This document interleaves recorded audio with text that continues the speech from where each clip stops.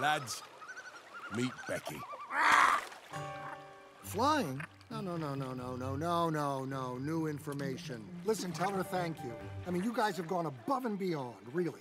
But is there a way to get in that involves, like, swimming? Because that's really our strength. Look, your friend is going to be in quarantine. That's where they take the sick fish. And the one and only one way into that place is Becky.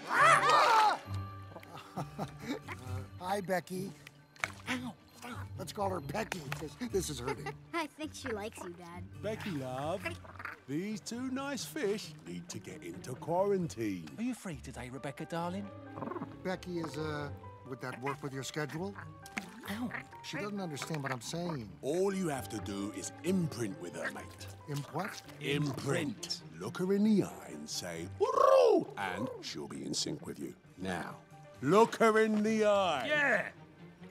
Nemo, I think we should devise an alternate plan. One that involves staying in the water and someone saying, because this ain't the bird. That's fine, Dad. And in the meantime, Dory will just forget us. Like you said, it's what she does best. Fine. Okay. Look her in the eye.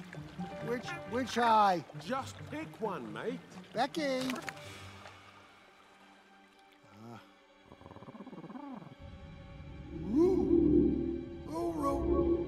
Roo, Becky.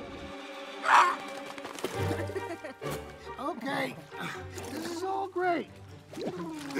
How exactly is Becky supposed to carry us? Oh, yeah, I almost forgot. Jerome! Yeah, Gerald. Come on, son.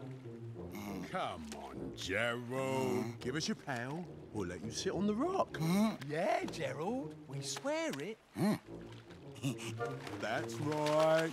Shimmy on over here. Come on, you can do it. That's right. Mind you don't scuff your bum. Thank you so much, Jerome. Welcome to your time on this rock. Comfortable, isn't it? Time to go get off, Gerald. No, this is nuts. Why do I keep getting talked into insane choices? Good luck.